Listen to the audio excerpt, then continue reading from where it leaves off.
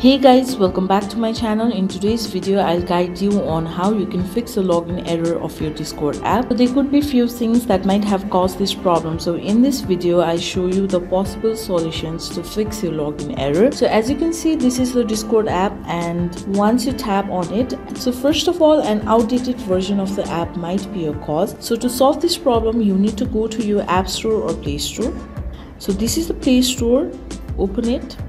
Then on the top part of the screen, on the search bar, type the name of the app of which you want to fix the login error of. Today we are fixing the login error of Discord, so type Discord in this bar and open it. Look for options of update. If updates are available, then I suggest you to update your app, and once you have updated your app, try login in, and that will also fix your login error. So if this fixes the problem, that's great, and if it doesn't, we have another solution as well.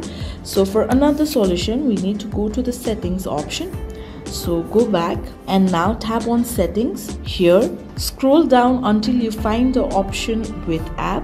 So this is the app option, tap on it. Now you can manually search for the app by scrolling down, or you can directly tap on the search icon and type the name of the app in this box.